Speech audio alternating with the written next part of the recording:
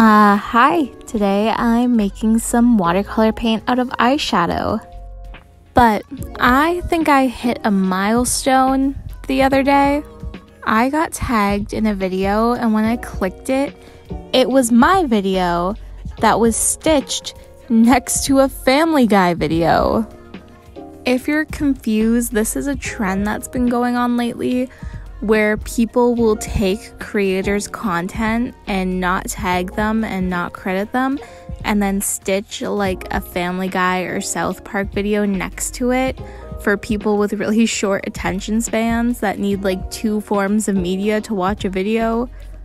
And I don't know if I should be like angry or honored that like my videos are good enough to go next to a Family Guy video. But let me know what you guys think.